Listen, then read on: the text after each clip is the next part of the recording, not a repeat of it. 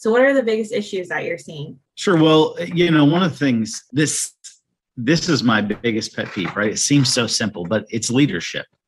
That's the reality. There are not enough young people that are getting trained effectively to have the leadership to come up. So I still see a lot of, I guess, what they would consider old dogs in the business, right? That'd be the terminology that you hear.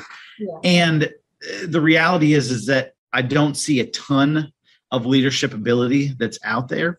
I see some old techniques. I see some people trying new, and sometimes you got somebody trying new and old techniques in the same store, and they're doing nothing but clashing.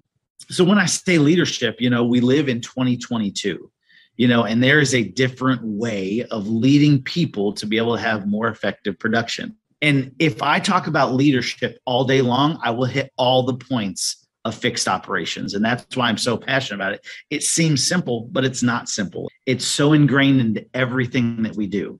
It's so ingrained into, because what betters your CSI?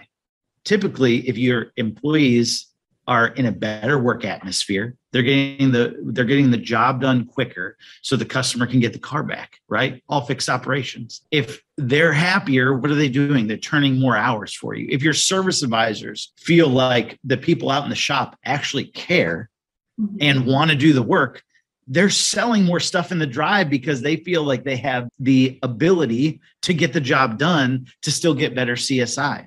I've been in a store where literally they don't want to sell anything, because if they sell something and it takes 3 times as long, then they're going to get a bad CSI. And the only thing that's really looked at is CSI, because the only time they ever get a call, they don't get a call if they do something great necessarily, but they get a call when a bad survey comes in. So those type of things are why the biggest thing is training in leadership.